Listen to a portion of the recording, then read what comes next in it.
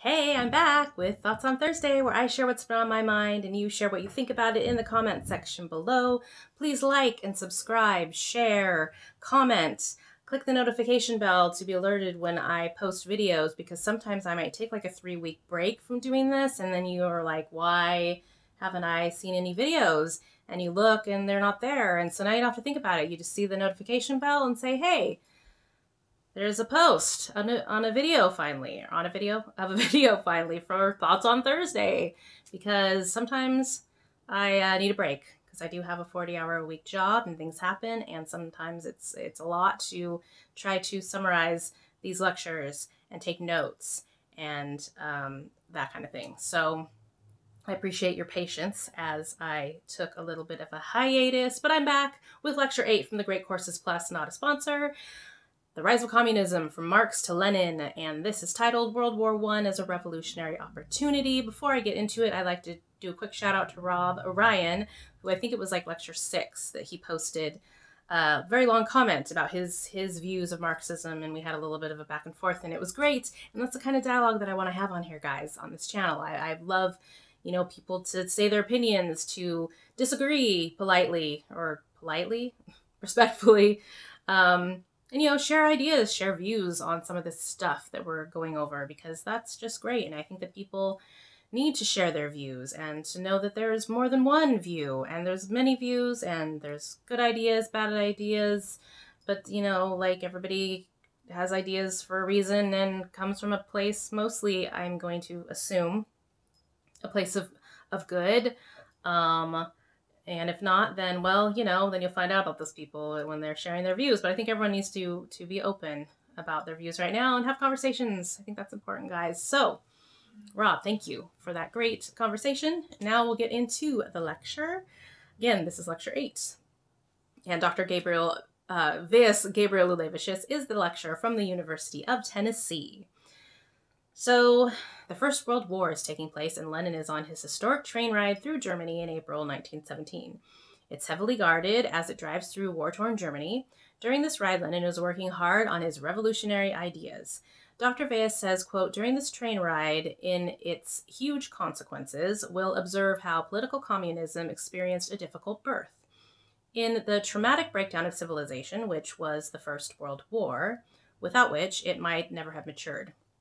Lenin called war an accelerator of history, and indeed it is speeding his journey, end quote. Lenin is heading to Russia's capital, Petrograd, which was once St. Petersburg, but built by Peter the Great, but it was changed when the war broke out to sound less German.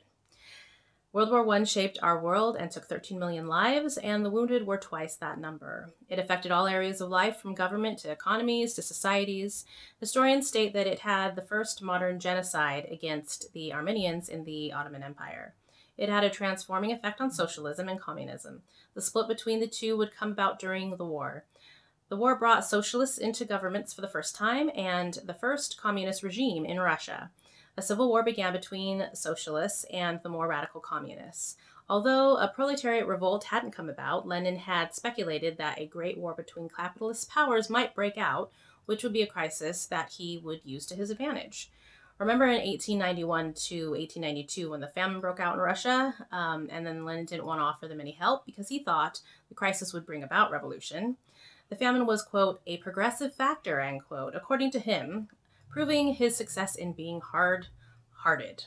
And I'm starting to feel that whenever I hear the word progressive, it usually means something stupid or annoying or potentially dangerous. That's my view. So when tensions were mounting between governments, the Second International repeated its promise that they would help prevent a world war. A capitalist war would have workers killing workers, even though their class interests were the same, which meant war needed to be prevented. The socialists had a saying, quote, the rifle is a deadly weapon with a worker on both ends, end quote. In 1912, the German Socialist Democratic Party said that if war broke out, it would call for strikes to, quote, immobilize the war machine, end quote. The war ended up breaking the Second International and destroyed the ideology on internationalism, which surprised the socialists. The socialists would discover that their loyalties were divided. While they were socialists, they were also patriots, wanting to defend their own countries. It was only the Russians that held firm to the original plan. In all countries but Russia, The socialists voted for funds to be given to their national defenses, therefore voting for war, which they had originally said they'd oppose. These socialists called themselves defensists, feeling an obligation to defend their countries and workers from their enemies who they thought had attacked first. The SPD in Germany was very decisive in this. The biggest socialist group could have stopped the chain reaction if they had voted against war, but the German socialists surprised themselves and the German imperial government. The government were ready to arrest socialist leaders when war broke out, but ended up not having to. The German socialists were committed to fighting Russia. They hated Russia like Marx and Engels did. They wanted war with Russia, thinking that would be key to a revolution. Lenin was shocked when he found out the German SPD voted for war. He wouldn't believe it at first. He then denounced them as, quote, social chauvinists, not real revolutionaries, end quote. He called their leader, Karl Kautsky, a, quote, political prostitute, end quote. I'm familiar with those, but today we call them sex workers. It was then that Lenin decided he would be called a communist, not a social democrat. Lenin said, quote, the conversion of the present imperialist was into a civil war is the only correct political slogan, end quote.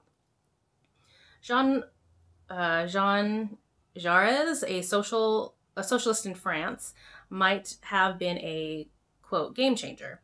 He was working for peace leading up to the war, but he was assassinated by a French nationalist afraid Jean would, quote, derail France's march to war, end quote. French socialists joined the government, quote, swept up by the emotions of the working class, end quote. One leader put it, quote, French workers would not have permitted French soldiers to shoot anti-war activists. They would have shot us themselves, end quote. Italy entered the war in 1915. Before that, socialist Mussolini considered that war could be good for Italy and backed off his pacifism to, quote, argue for Italian entry, editing a bellicose newspaper with French subsidies, end quote. Mussolini then joined the war on the side of the Allies and began fusing nationalism and socialism, quote, a new ideology he called fascism, end quote. This would come to power in Italy in 1922. Now, the crack that had begun in the socialist movement in the past had widened into a canyon. Debates between the differing sects of socialism came down to defensism versus defeatism. Quote, should capitalist states be defending by socialists, or should socialists everywhere work for the defeat of their own states in order to usher in world revolution, end quote. A small group denounced defensism, including Polish revolutionary Rosa Luxemburg, who was active in Germany, and we will be discussing her later in an entire lecture. She was an interesting woman. So she was fighting she was against the fighting and tried to get the soldiers not to fight and ended up being put in jail in Germany for trying to prevent the war effort. Karl Liebknecht, was a comrade of Rosa's, also was against defensism. He developed the Spartacus League with Rosa, named for the leader of a slave revolt in Rome. Karl was also sent to prison in 1916 for shouting, "Down with the war," in the streets. Italian Antonio Gramsci was also against the war and was a leader of a socialist left-wing group. He later became an author, quote, theorizing on hegemony as a form of cultural power and control, end quote. He helped found the Italian Communist Party and was arrested by Mussolini's fascist regime. His health declined and he died imprisoned. This is an example of those who were against the war in different countries, but those socialists who opposed the war were small. In September 1915, Swiss socialist Robert Grimm set up a meeting with his group in Switzerland. Only a neutral country could allow this to be done. In the US, the activists had to meet pretending they were bird watchers holding a conference.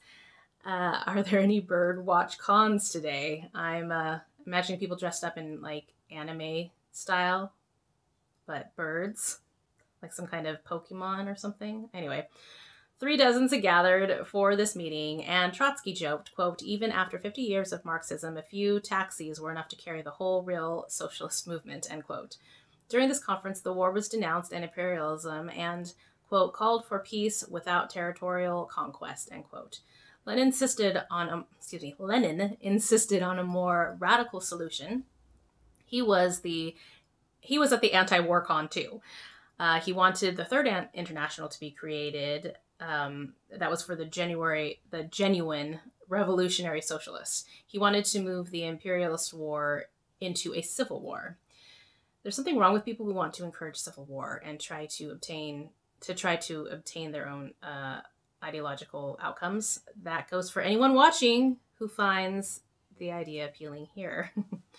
He said that workers and soldiers should turn on their rulers and overthrow them.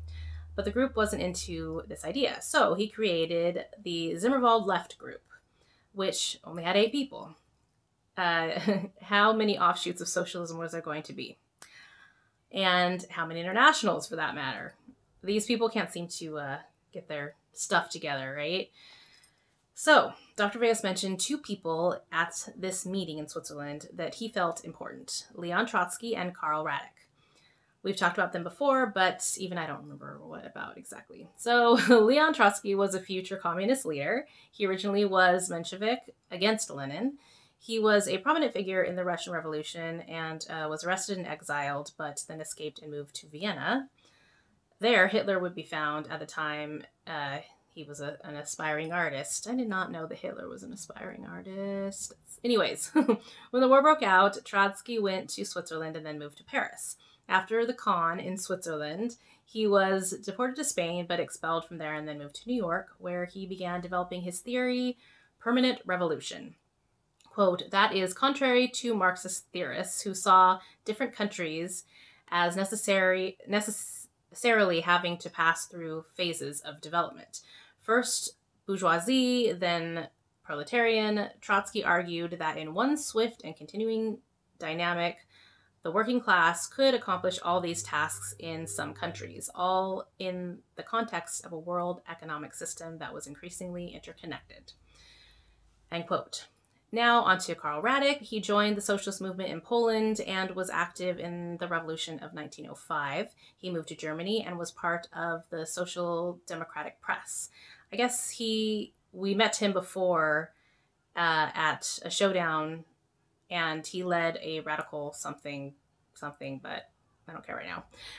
Quote, he was famous as a journalist, He was famous as a journalist, conversationalist. How do you become famous as a journalist? I mean, as a conversationalist. That's interesting. He was a compulsive joker and wore eccentric outfits. I'd probably hang out with this dude. I like to wear eccentric outfits too. So, so he was, quote, half professor and half bandit, end quote. That's interesting. That was according to his friends. He became one of Lenin's closest friends, which was a surprise to Lenin, I guess. These guys all went to the conference in the little village in Switzerland and would leave unaware of the historic paths they were heading down. Lenin continued to wait, hopeful for revolution. He was impressed by the German war tactics and how it used industry, some called war socialism. Quote, Lenin thought this might actually prove to be the basis on which socialism could be built after the revolution, end quote. Lenin wrote a book in 1916 called Imperialism, the Highest Stage of Capitalism, published in 1917. Quote, in it, he argued that finance capital had already created an integrated world system. The implication was that a revolution in a place like Russia, the weakest link in the system, might release a chain reaction globally, end quote. Lenin was working on state and revolution. He explored what he felt would follow an uprising. Quote, any state, Lenin wrote, was the centralized organization force, the organization of violence. And the working class would need such a state to enforce the dictatorship of the proletariat. Before that state would become unnecessary and wither away, end quote. In this writing, Lenin made another surprising revelation. He compared the future of socialism, fully developed, to a post office. He said the post office was a, quote, mechanism of social management, at present capitalist, but able in the future to be repurposed under workers' control. Lenin concluded, our immediate object is to organize the whole of the national economy on the lines of the postal system, all under the control and leadership of the armed proletariat. This is such a state standing on such an economic basis that we need, end quote.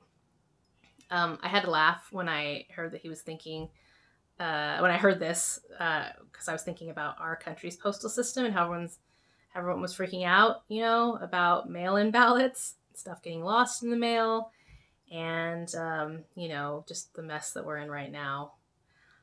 But Marx and Lenin were not psychics, obviously, to see that there could be chaos in the postal service as well. I didn't mean to say Marx. Like Marx.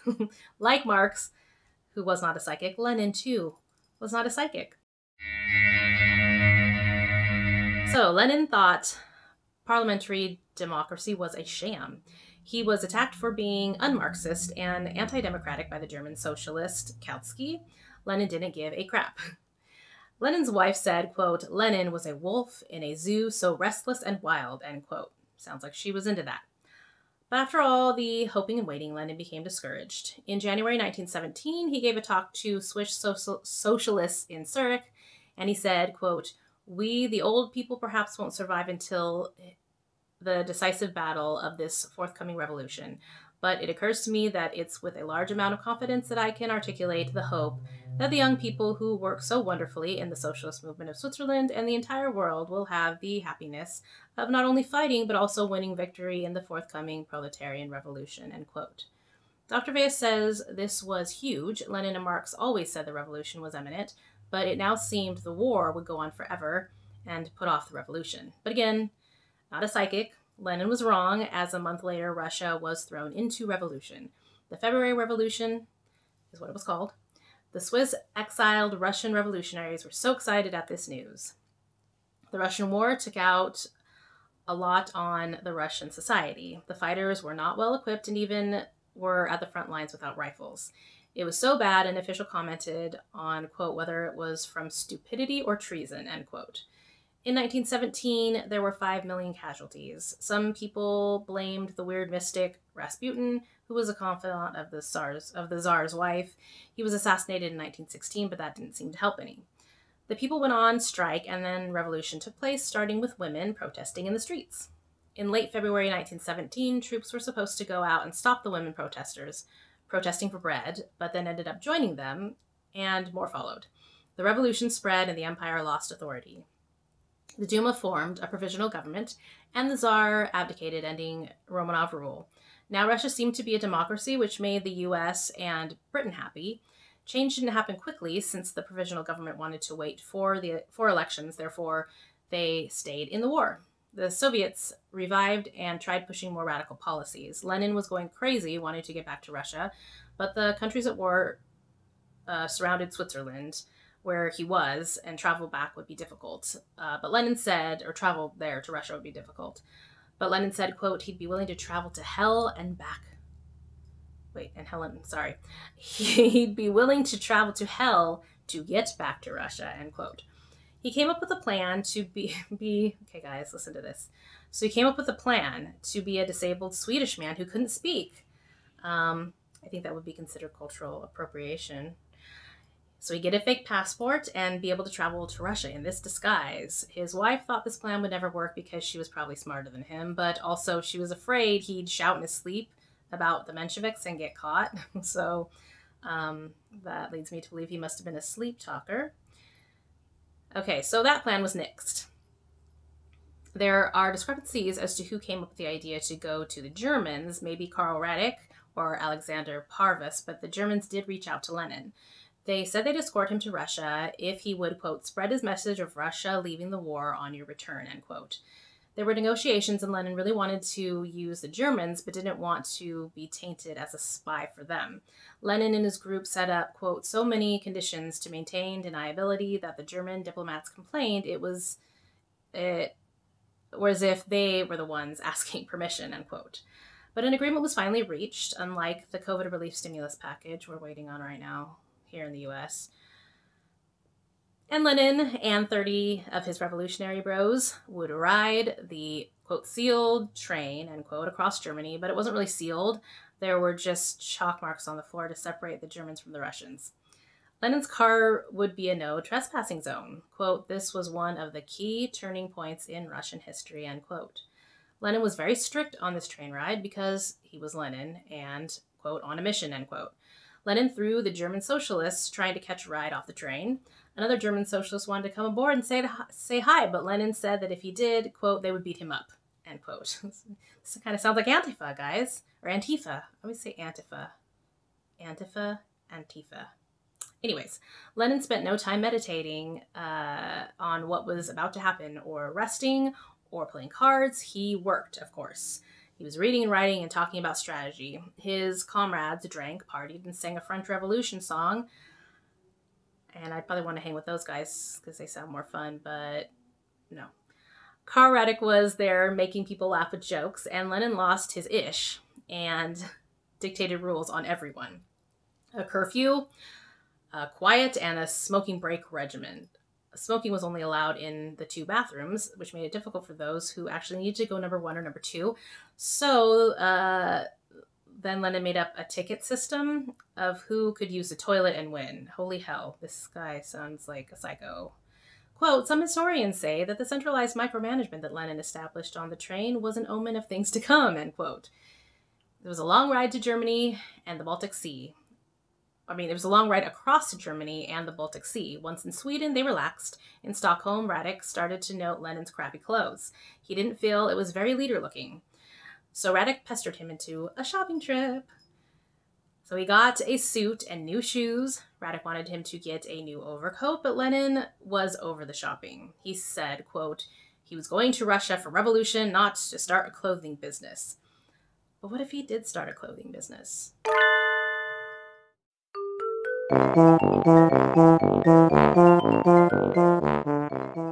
Radek didn't end up going to Russia with Lenin since he wasn't a Russian citizen. He stayed in Sweden to spread the good word of Bolshevikism. He met up with Lenin in Russia half a year later, and to his fashionista chagrin, Lenin was still wearing the same pants he bought with Radek in Sweden. Quote, these were Lenin's revolutionary trousers picked out by Radek, end quote. On April 16th, 1917, Lenin arrived at the Finland station. He was met with a welcoming band playing the French Revolution song. Lenin, of course, didn't appreciate the fanfare. He wanted to get to work. His fans lifted him up on top an armored car. There he announced his April thesis.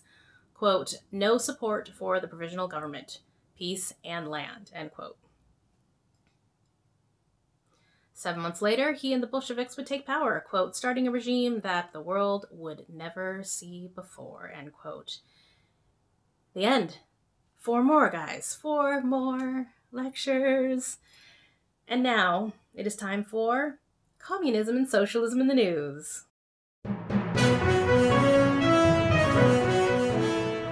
So you know what's gross? The deception, misinterpretation, gaslighting, and censoring of information from the mainstream media and social media. Did anyone else watch all 3+ hours of the Senate hearings of Google, Facebook, and Twitter? Or was it just me? Yeah, that's what I do. I have fun.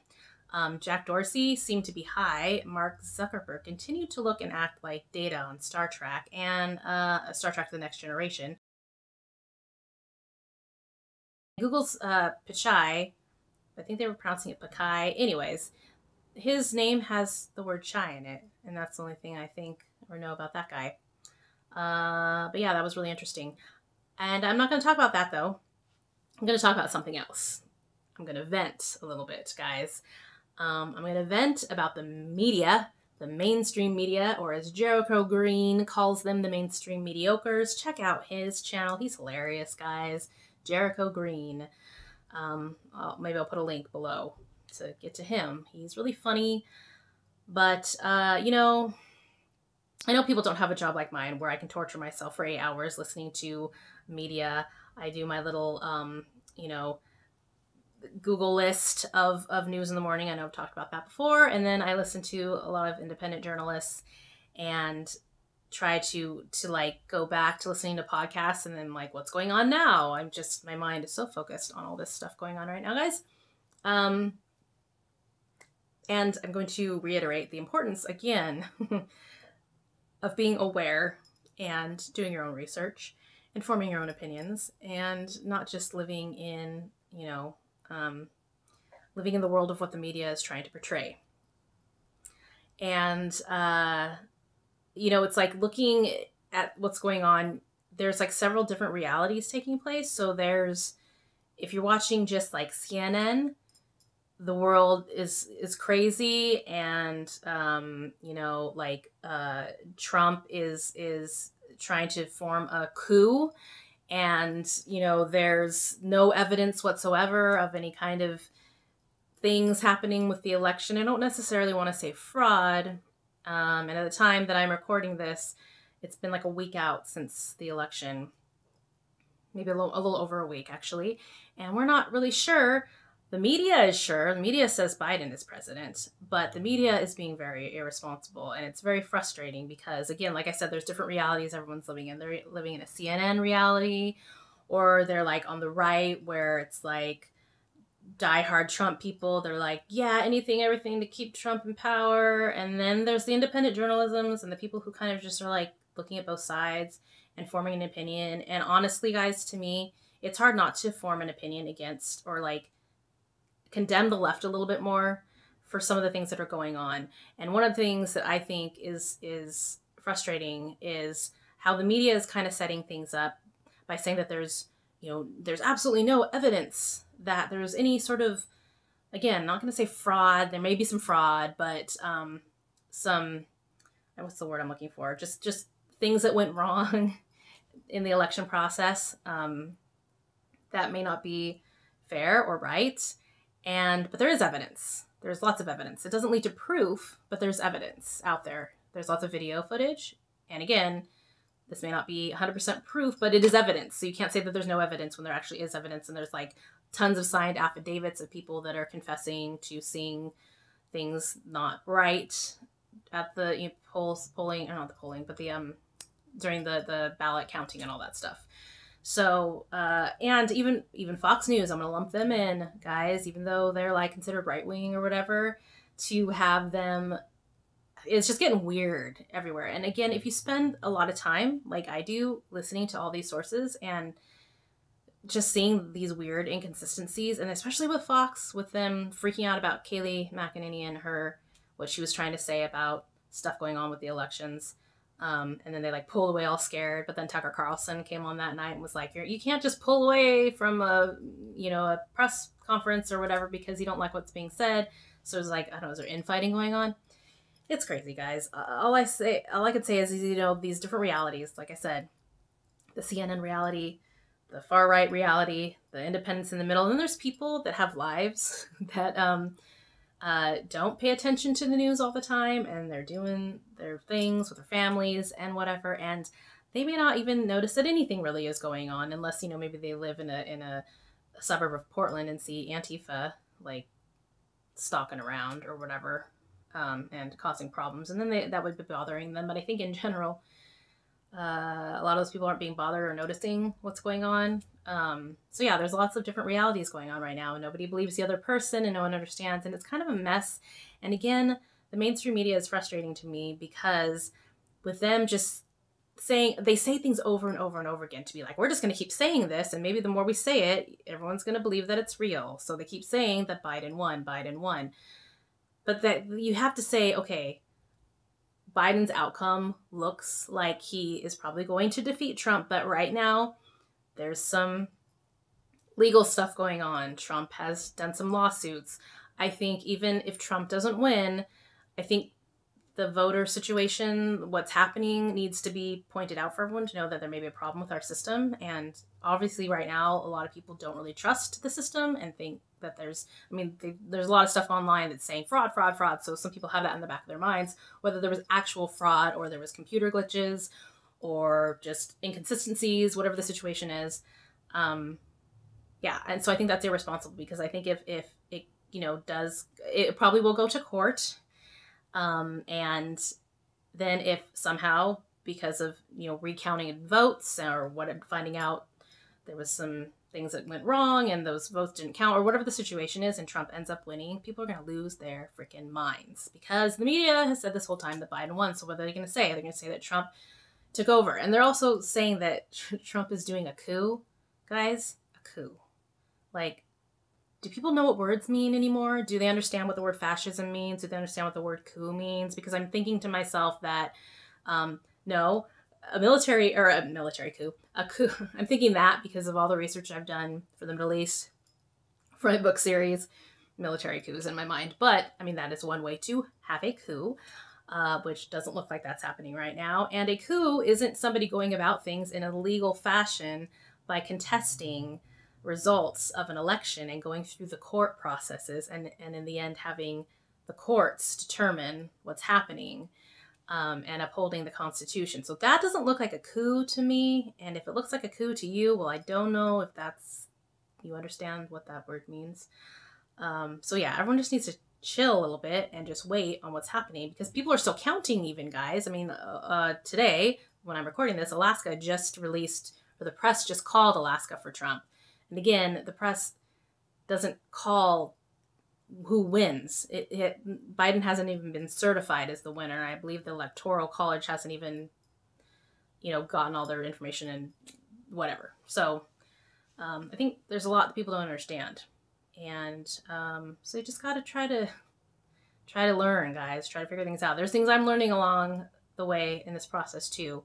But my main complaint right now is that I'm concerned about how the mainstream media is acting and trying to keep pushing a narrative and an agenda. And if it doesn't happen to go that way without them saying, because they can easily say, it does look like Biden's probably going to win, but, that hasn't been certified yet, that he is the president-elect, even though they keep calling him that. And we're waiting still on this legal stuff.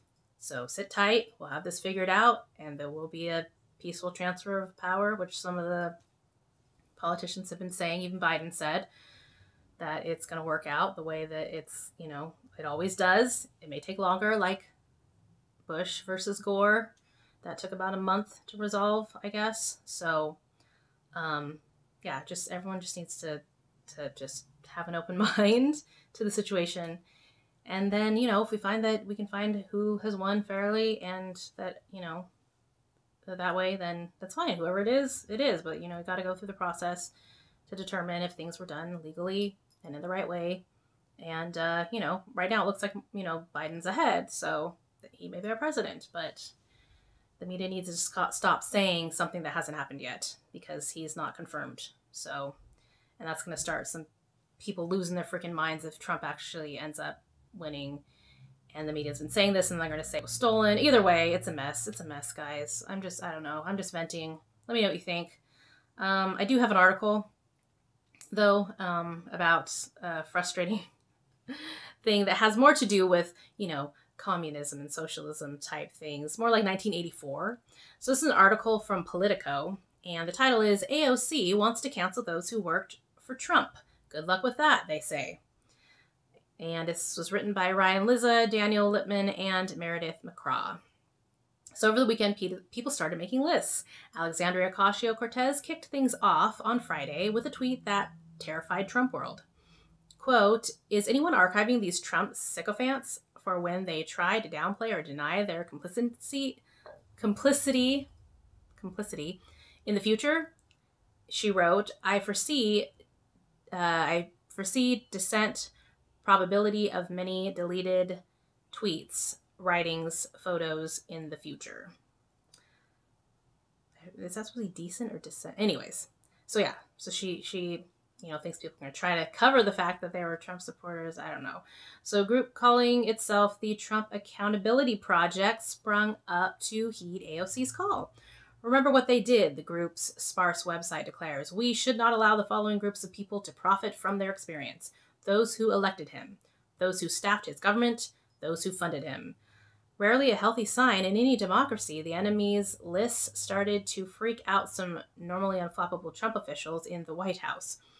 Quote, "At first I brushed it off as ridiculous, but what is scary is that she's serious," the White House, end quote, the White House official of, said a White House official of AOC's tweet. That is terrifying that a sitting member of council is calling for something like that. I believe there is a life after this in politics for Trump officials, but the idea that a sitting member of Congress wants to purge from society and ostracize us should scare the American people. It definitely should scare the American people more than it scares me. That type of rhetoric is terrifying when you have 70 million Americans who voted for this president. It might start with Trump officials, but what if they go further? So I'm not going to read this entire thing, but I just thought that that was ridiculous, that she even would tweet something that stupid. Okay, it's not ridiculous. It's not surprising that she would tweet something that stupid, but seriously, making lists, like, what are you going to do? Just going to yell at them or shame them because they worked for Trump? And then are you going to shame people who voted for Trump? Are you going to, like, round them up and put them in some kind of camp where they deprogram you or something? I mean, that's just weird. And totally, like, what? Anyways.